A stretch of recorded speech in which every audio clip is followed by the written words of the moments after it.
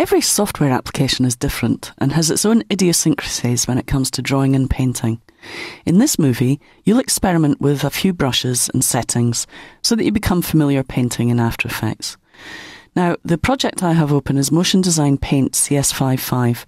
If you're working with CS5 or CS4, you can open up the other project without the CS55 suffix. And you can find both of those projects in Project Files, Motion Design Wacom folder. Now we're in O1 Graffiti Background Start. We're not going to do anything too advanced at the moment. We're just going to play with the brushes and get comfortable with them.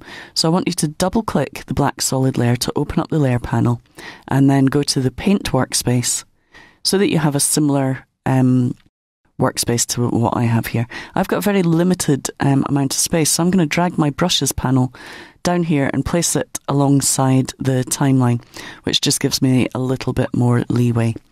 Now I've also set up some of the buttons, express keys on my Wacom tablet here. You'll see I've set up the top one to maximize a panel so that when I hover over this panel here, I can click on maximize just to maximize it. And you do that by mapping the accent key to the maximize express key. So the other thing that we're going to do is just choose the brush tool, and Command B is the keyboard shortcut for that, or Control B on Windows. Now, of course, you could map that to one of your keys as well. Now, when we're in the layer panel, we may want to resize our brush. So to resize your brush, you can hold down the Command key, and the express keys are already set up with the Command key down here, so I can use that to resize my brush. Now you want to start with a fairly soft 17 pixel brush.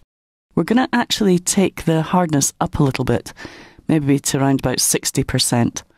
And then we're going to maximize our display. We're going to also choose a color, so let's choose a bright red color in our paint options, and we're going to choose a normal brush mode, so make sure your brush mode is on normal. And all we're going to do is maximize the frame, make sure we're at 100%, and then start to paint. And all I want you to do is just with one paint stroke fill roughly this area in the middle. Now don't worry if you're getting some spaces in the lines.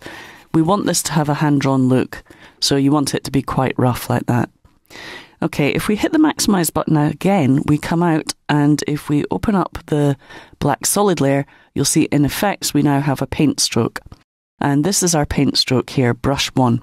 What we're going to do now is we're going to create another paint stroke, but this time we're going to adjust the hardness, so we're going to make it even harder, and we're going to choose the difference mode. And the reason we're doing that is just to create a little bit of an edge where the paint meets, and that creates a kind of, like the edges that you get when two colours meet when you're using kind of spray paint. I want to create a kind of graffiti look here, so that's the look I'm going for.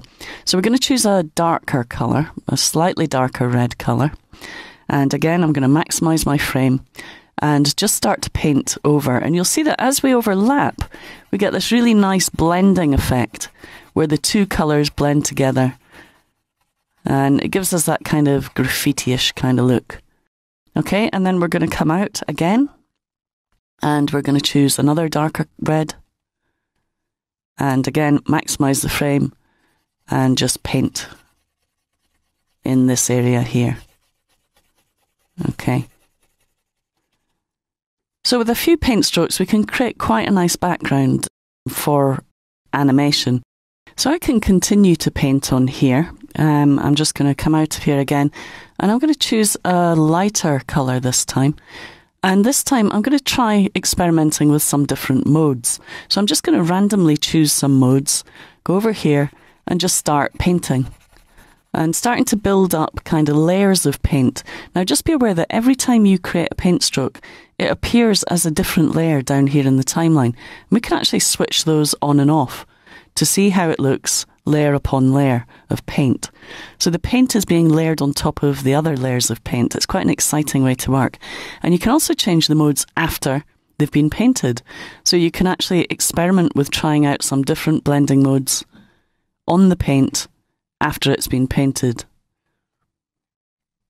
Okay, so again we can continue with that. So I could go and choose another colour, maybe a pinker, kind of lighter red. This time I'm going to choose something like hard light. And let's just soften the brush up a little bit more. So we'll bring the softness down and just maximize our frame and paint again. Now we can also change these properties after they've been painted. So if I want to, I could zoom out a little bit so we can see our paint, and I can open up the brush and maybe decide that I want to make that softer. I've changed my mind. So I can soften the brush and also adjust the diameter of the brush after it's been painted. So a very, very flexible way of working. You can change the properties before or after you paint and start to build up these really interesting textured backgrounds by combining layers of paint and different blending modes together. Okay, so what I want you to do is just experiment with what you've learnt here and try and build up some nice textured backgrounds. You may not want to necessarily use the same effect that I've used here, but I want you to experiment with different colours, different modes, and different brush properties till you get more comfortable with using the brushes in After Effects.